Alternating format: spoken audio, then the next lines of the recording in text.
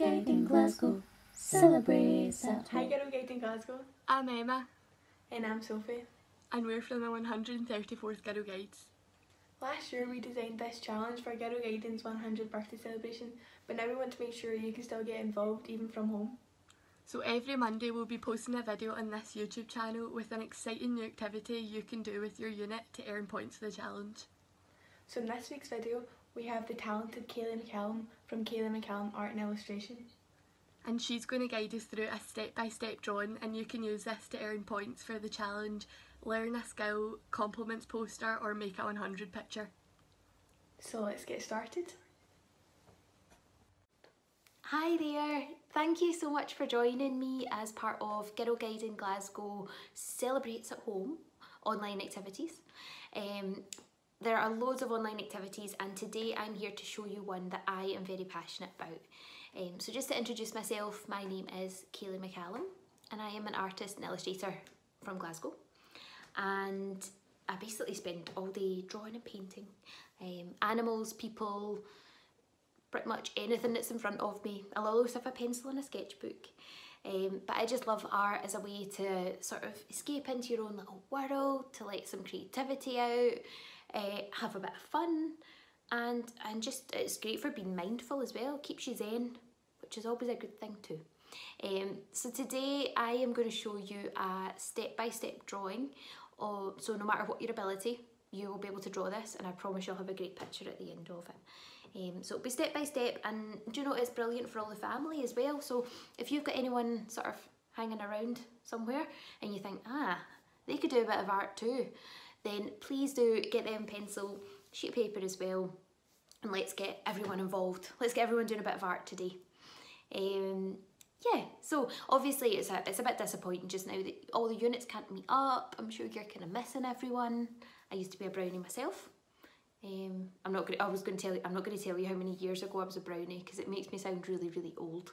I loved being a brownie though, and I would be missing everyone as well.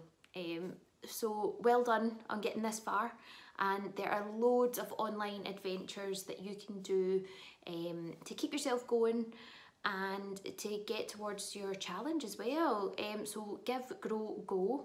I always find that hard to say, but I've managed to do it. Give, grow, go is your challenge, and this today will give you some points towards it. So I know you need to get 100 points, and this will get you one little step closer if you complete this, which is great. So yeah, if you're watching this and you're not a current Girlguiding member, then you can also join the biggest movement in the globe for women, young women and girls, which is amazing, by just going online to the website. So please do have a look if you're not already a member. And yeah, I'm going to show you what we're going to create today. Just with a pencil, you don't need anything fancy. We are just going to be drawing something reasonably simple but mega cute. So let me get my sheet of paper and I'm going to show you. So, rainbows and brownies, we are going to be creating this lovely owl. He's so cute, he's wee cartoon eyes, and he's holding a 100 flag. So this is like your 100 picture that you can do. And he's sitting on a lovely little branch as well. And I'm going to show you step by step how to create him. And you can colour him afterwards if you like, or you can just leave him as he is. He looks kind of good like that. But if you've got any other art materials around you, feel free to draw them and colour them all in as well.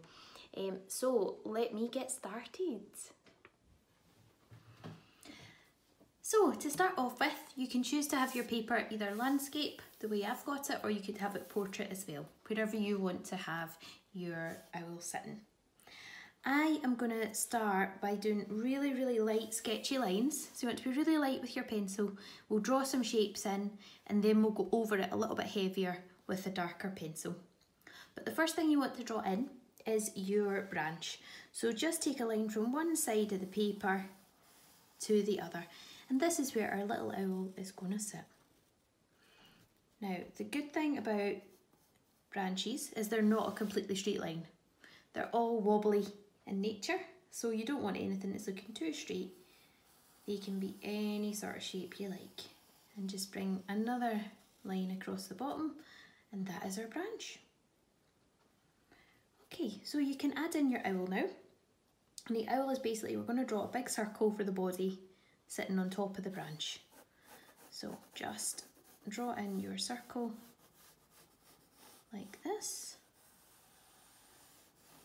And you might need to draw it a few times just to get it right.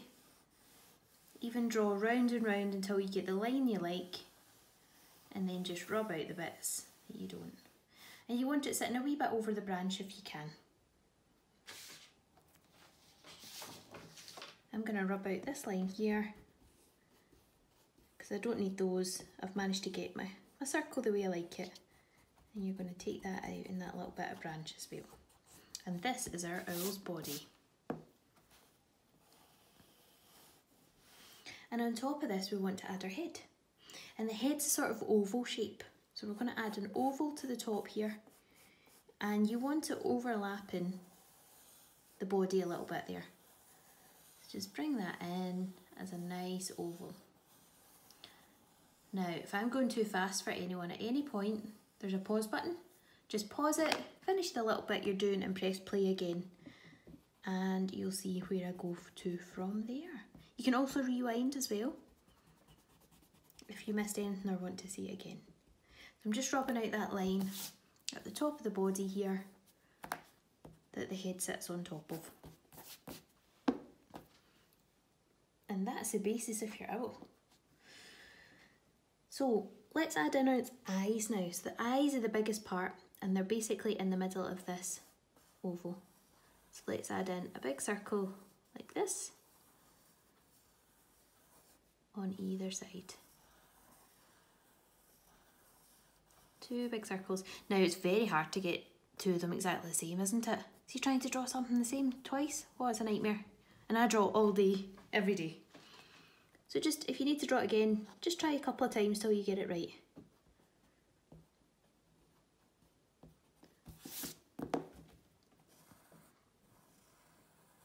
There we go. Looking good. Now we're going to draw what kind of looks like goggles on them. And the goggles are going to come down. So you want to go from the top of this eye. And you're going to bring it out to the edge of the face. Then bring it up and back down. And then round the edge of the face. And down in the middle. And back up again. And try and get a nice smooth line. Again, if you need to do that a few times to get it right, just spend the time getting it right. This is your time to enjoy art. Just get lost in it. Don't feel you have to rush anything. We're then going to add in a little diamond for his nose. So the nose sits like this. You want to go maybe halfway up your eyes and draw in a little diamond shape that comes down like this. And the point comes to nearly the end of his face down here. And it's just a diamond shape. And we're going to rub out that little bit in the middle that we don't need. Now if you kept your lines nice and light, it'll be nice and easy to rub out, like that.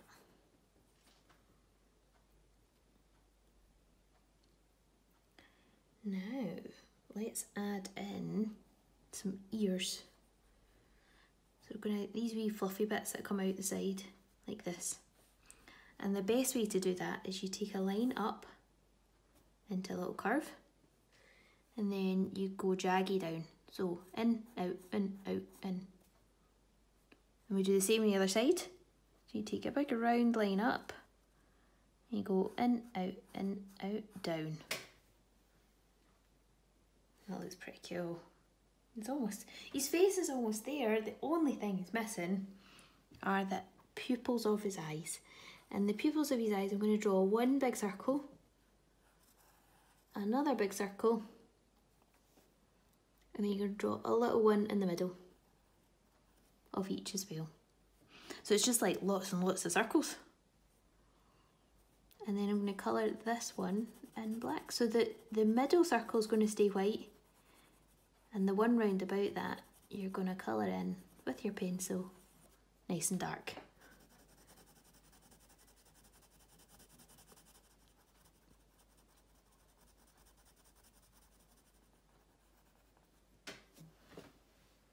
looks great.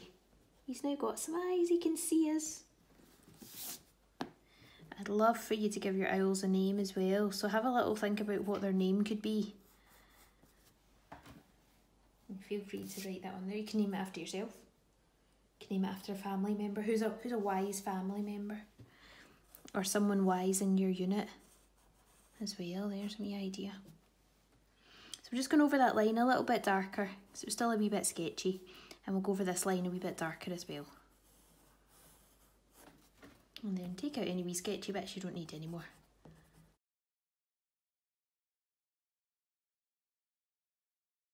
Now we're going to move on to the body. And the body is just pretty much round, but we've got some wings.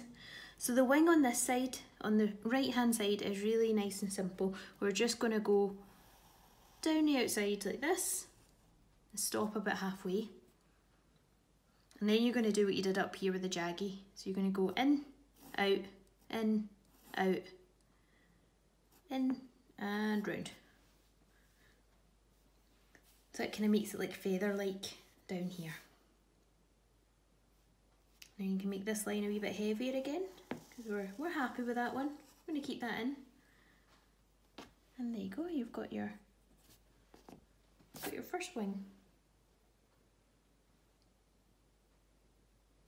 This wing's a little bit different, because we want him to be holding his 100 flag. So we're going to bring this out a wee bit more and take it all the way down like this. And then you're going to draw in like a semicircle. So about halfway up, you're just going to draw a semicircle like this. And this is going to be his wing. Maybe hold his wee flag up there. Now once you've got that in, we want to take away some lines. So we don't need this line. You take that out. And you're going to take out a little tiny bit of the top of the semicircle here. And now we're going to go over the top and make it feathery all the way down. So like you did here, you're going to go down, feather, jaggy, jaggy, and bring some jaggy bits. You're going to bring the jaggy bits all the way up here, and jaggy bits all the way up here. And then rub out any little lines that are coming through. So we don't need those initial ones that we put in. The first lines aren't needed.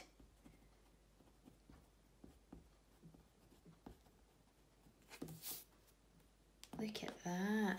I cannot wait to see what you've done here. And we'll just go over those lines because we like those. We've decided we like these, we're going to keep them in. I can't wait to see what they all look like. It'll be so cool.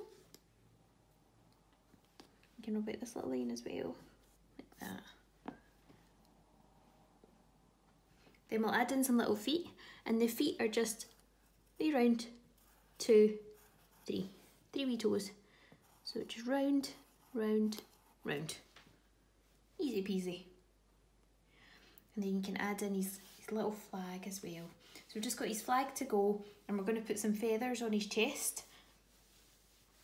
And then we can add a little bit of shading or colouring if you like as well. So for the flag, all you're doing is adding in a line, and this is the flagpole. Wherever you want to put your flagpole. And then you're going to draw a rectangle coming off. Like this.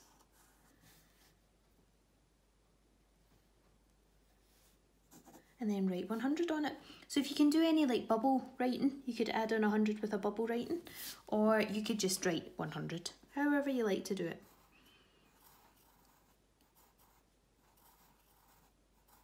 You could have a bigger flag as well. You could have 3 flags. You could have big banners all around them. Anything to celebrate 100. It's looking so cool. Now for this bit in the middle, we want some cool feathers going on. So we're going to bring this kind of like down and up, down and up, down and up, down and up, and then it comes off the side. So however you can get those lovely little curves going on. And just do that all the way along again. And all the way along again. And if they're all slightly different sizes, that's alright. That's how feathers are, isn't it?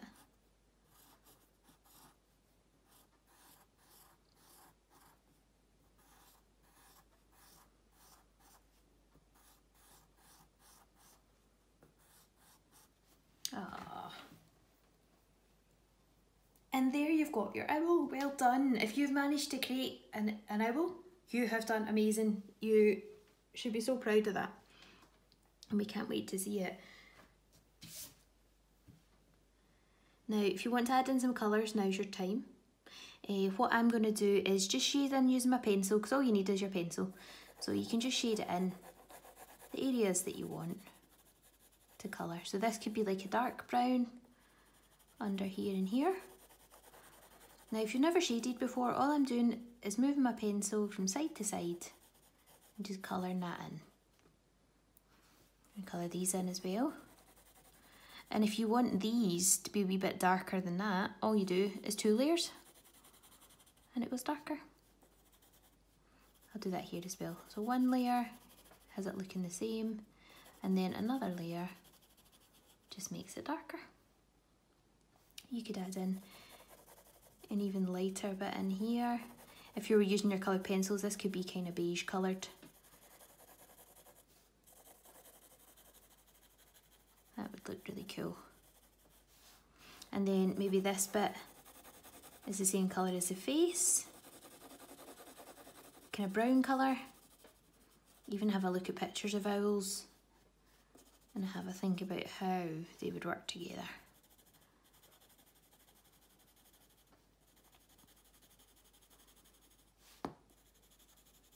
And bring that down there too. You could colour in these little toes if you like. And even if you've got a little colour for the flag, oh, that could be nice, couldn't it? Rather than just a normal pencil, you could use other colours too. So cute. And if you want to use your imagination and come up with some other things to add on to this, you could. So you could have more of a branch coming down like this. You could add some little leaves to it, like that.